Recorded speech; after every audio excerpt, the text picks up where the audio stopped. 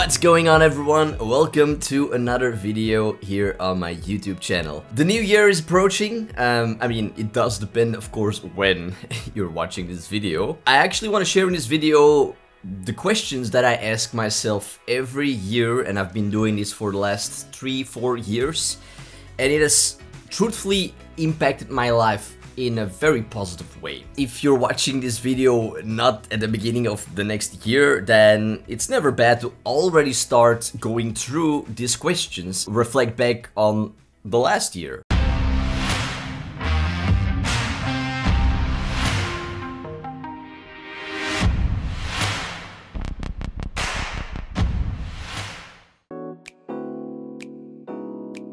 So here are the questions that I ask myself every year, and that I could recommend you to ask yourself every year as well. So they are actually in two categories, which is like personal life, and I also call it business. But if you don't like the word business, you could also use the word career, for example. First question is, what were some of your awesome/best moments of 2022, or whatever the year is? The next question is, what did you accomplish in 2022? And then go over business or career, and also in your personal life.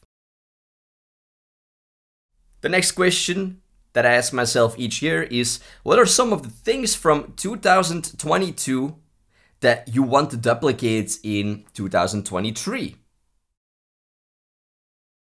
Next question, what was challenging this past year? What do you not want to have happen again? Next question, what did you learn by going through these experiences? Next on the list of questions that I ask myself each year, what were some of the most important decisions of this year for you? Next on, what decisions might you make next year as a result? And then the last three questions, biggest business lessons from 2022, or again, biggest career lessons from 2022, if you don't want to use the word business. And the second last question, biggest personal lessons from 2022. And finally, the last question, what are your goals of 2023? So there's actually three reasons why I would say doing a year review is really good.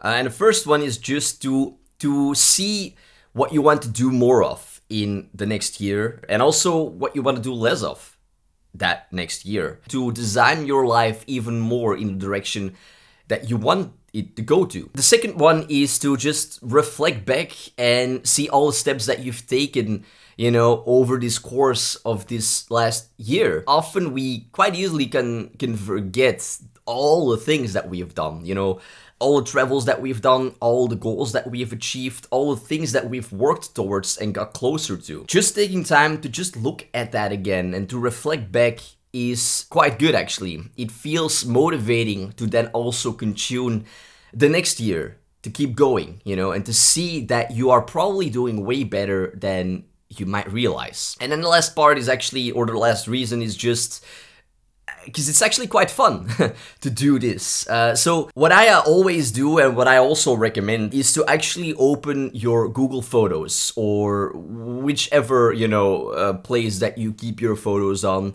and to start from the 1st of January and to just scroll upwards to the end of the year, and then each time go through the questions, you know, and write things down. So you can also just visually be returned to that time and that place, and just remember again the fun times that you had, or even the difficult times that you had, but maybe the lessons that you learned, or that you actually got more through it. And the last thing that I could recommend you is, this is something that I always do, is I do this, once I filled these questions in, I meet with a friend and we reflect, we share each other's personal and business goals and things that we have achieved that year, things that we want to do more of next year, things that we want to do less of next year. We just take time to listen to each other and share those things, and it's a really bonding experience actually. I also started doing this with my girlfriend actually.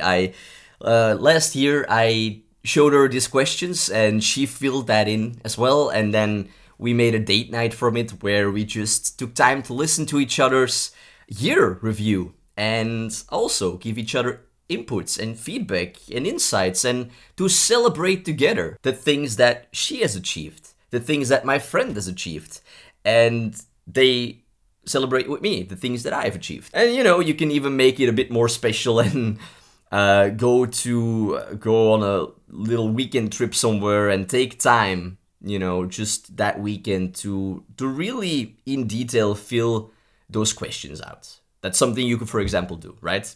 Or what I always do is I go to a coffee place and yeah, I take some time to truly reflect on my year. That's it for this video. I will actually put those questions in the description of this video, so you can just easily copy and paste them into Word, Google Docs, Notion, Evernote, whatever that you use. If we are close to the new year, then Happy New Year. If we're not close to the new year at all, because you're watching this somewhere in the middle of next year, then well, have fun.